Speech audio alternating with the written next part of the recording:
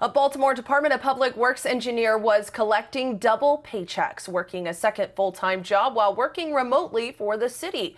The Office of the Inspector General says the engineer was assigned to the Bureau of Water and Wastewater.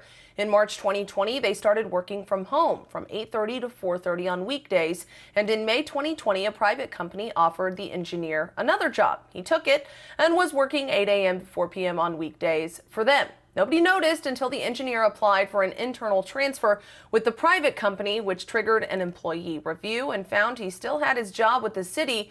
The city's telework policy does not specifically address a second job. The employee is still working for the Department of Public Works, but the city is taking some steps to make sure this doesn't happen again.